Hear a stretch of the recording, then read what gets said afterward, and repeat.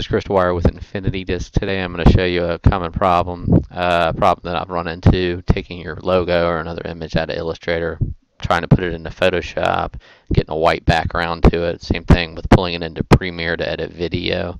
Again, taking your logo from Illustrator to Photoshop or Premiere and having your background be white. I had this problem before. It's just been a while, and I figured it out and went to an Adobe online post and went through, it was like 39 posts here, and just couldn't really figure it out from what they were doing.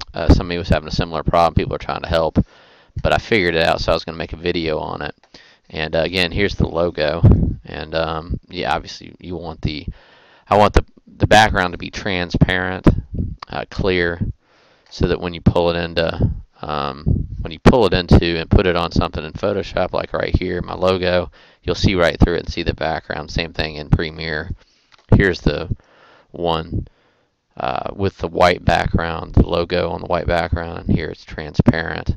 And the two different ones, I'm just making an example out of it. Again, this is Adobe Premiere. I was making a video, and this was last week, and I forgot how to do it.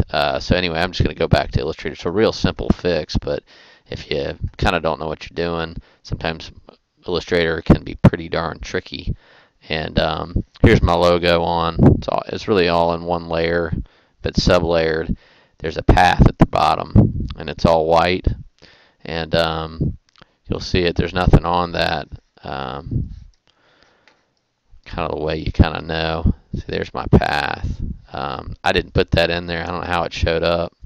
But anyway, if you delete that out and then just save it, save as,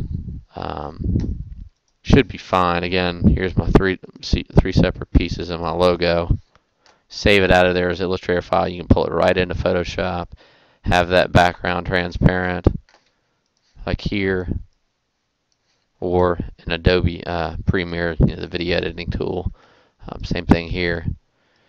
You can pull it. Actually, it's you can just double click in this in your basically your monitor, your viewing, and just delete that sucker out. We'll actually come in here, whichever one. I think it's here.